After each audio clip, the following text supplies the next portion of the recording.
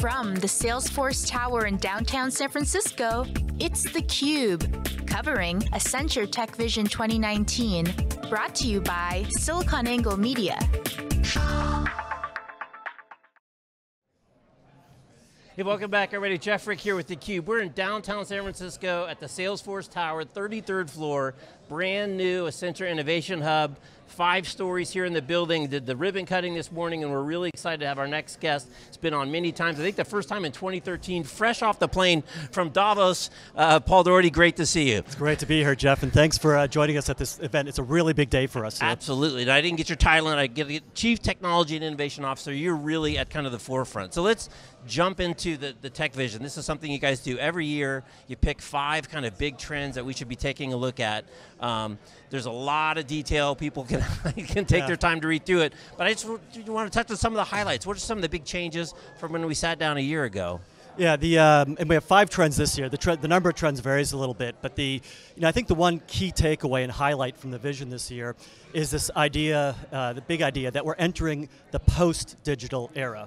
And I think many people will be surprised by that. Yeah. What do you mean? When you said that earlier, like post, we're just right in the meat of it, aren't we? Right, but just to contextualize that a little bit, last year companies spent $1.1 trillion on digital transformation. 94% of companies are doing some stage of digital transformation. 68% of them said they're pretty well set with their digital transformation. They said they're set? They're in good shape. Now you can Does that question. surprise you? I question. Yes, it surprises me. Okay. I'm not sure that that's entirely entirely accurate, representative. But, but nonetheless, what is true is that every organization is adopting digital. And the question we're asking in the vision is, if everybody's doing digital, what's going to differentiate you? And we believe that that's the characteristics of the post-digital environment, where what you did leading up to now isn't going to be enough to differentiate you and lead to success in the future. In the post-digital era, it's about some new business concepts about how you shape your business and new technologies and some new corporate obligations that are going to be instrumental in your success as an organization. Right. I want to dig into that a little bit because I think it's a really interesting conversation. At the ribbon cutting this morning, we had representatives from the City County San Francisco, a representative from, I think, San Francisco State Academic Institution, and you said in some earlier remarks today that the responsibility for the company has moved beyond kind of stewardship for their customers, stewardship for their employees and their shareholders, but really they've got to be kind of active contributors to the community. And that's been kind of called out over the last couple of years, especially in the tech industry, that, hey, you can't just do this stuff willy-nilly. You gotta kind of take responsibility for what you can do. Yeah, no, well put. And that's one of the key things that we've been talking about in prior visions, if you recall. This year, it's a big theme. And the importance of this is, it's not just because it feels good. It's not just because you want to create good headlines. It's instrumental to your business success to be responsible, to create trust with your workers, employees, consumers and citizens and people in the communities you live in. And I'll explain why. What's happening is we're creating increasingly intimate technology-enabled experiences for consumers. Think about implantable medical devices to prevent epileptic seizures. Think about the monitoring devices we use. Think about the information that's collected on us. There's people swipe on Tinder 1.1 million times per second. 3.7 million Google searches per second, 178 million emails per second, 266,000 hours of Netflix tracking every pause, play, fast forward per second, 266,000 hours. There's so much information collected on us out there, and our information is being used in so many different ways, and the technology is enabling companies to create individualized services for you that are great for consumers, but they're only going to be great if companies build the trust with their customers to get that data from them, and if they honor the boundaries of responsibility to make sure they can sustain those products and services. But Paul, you scare me to death because every day we hear this breach, that breach, this breach, that breach. So it's almost 3 billion identities in 2018 alone. So that's half the world, right? Yep. Or almost. So it's almost like, okay, that's going to happen, and now you're getting all this additional information. Now you can tie the information from my phone that I'm taking 8 trips to 7-Eleven a day and spending way too much time on my couch, not moving around, and how those things are going to tie together. One, for kind of the ethics of how the information is used when they have it, and 2, it is probably going to get breached. And then an amazing concept you talked about earlier today, a digital twin. We hear about it from GE all the time for a jet engine, but to have a digital twin of me in some database, that's, as with everything, right? There's a good side and a scary side. Yeah, there is, but I think this is where the idea of trust becomes becomes very important, and we need to think about, companies need to think about these services and their consumers in different ways. A lot of people, including myself, in the past have used phrases like data is the new oil, data is the gold of artificial intelligence, this digital age we're living in. I think that's dead wrong, and we got to change the mindset.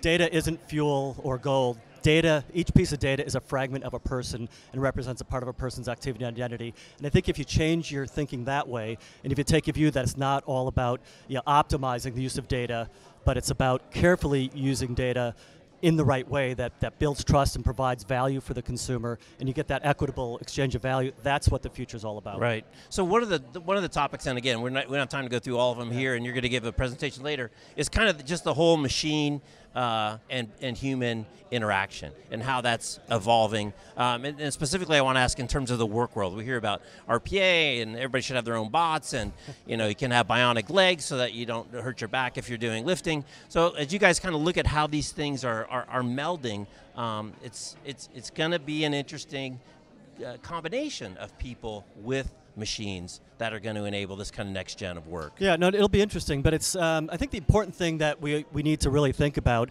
is that like anything else, all these technologies are being designed by us, and we're deciding how to use them. We're deciding the principles around it. So this is about how do we design the world we want, which gets back to the theme around responsibility and such.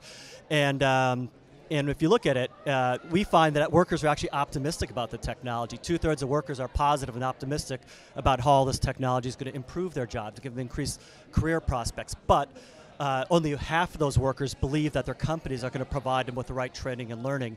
And what we're talking about in the human plus trend in here, the human plus worker trend, is that it's not a nice to have for companies to provide learning platforms and train their employees. It's critical to their success because the jobs are changing so fast, roles are changing so fast, that if you as a company don't invest in a learning platform to continuously advance your people to fill the new jobs as they're being redefined every day, you as a company are going to get left behind. And that's what we're talking about in the human plus trend of the vision. Right.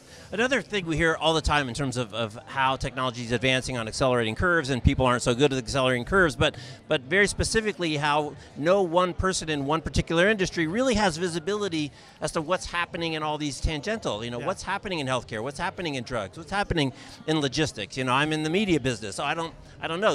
You guys are really sitting in an interesting catbird seat because you can see the transformation and the impacts of technology across this huge front, and it's that movement across that front which is really accelerating this thing way faster than people realize, I think. Yeah, it is, and it's a great position to be in, to be able to look across like that. And the thing I'd say, though, is that unlike other eras of technology earlier, we're seeing remarkably broad industry adoption of these concepts. It's a little different in each industry, as you just said, but every industry is looking at this. And the interesting thing to me is one of the most common requests that I get from CEOs and from the C-suite is, they want to pull together a workshop and they want to talk about their strategy, where they're going, and very often, more often than not now, they're saying, and I want to hear from people outside my industry. I want to hear what's happening over there. And if I'm in insurance, I might want to hear what's happening in retail, or they want to hear about different industries because they understand that the change is happening differently. They want to make sure they're not missing a pattern that they could apply in their own industry. Right.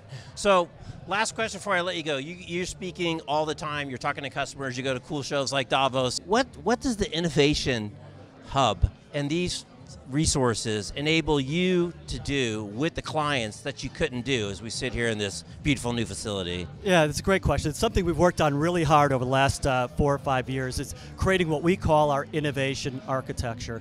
And it's what we think a unique way of putting together capability from research and thought leadership to our Accenture Ventures, which is our venture capital investing arm, to Accenture Labs, which is our R&D and inventors, to our studios where we co-create with clients, to our industry professionals, the 2,000 people here in Northern California that are working with our clients every day.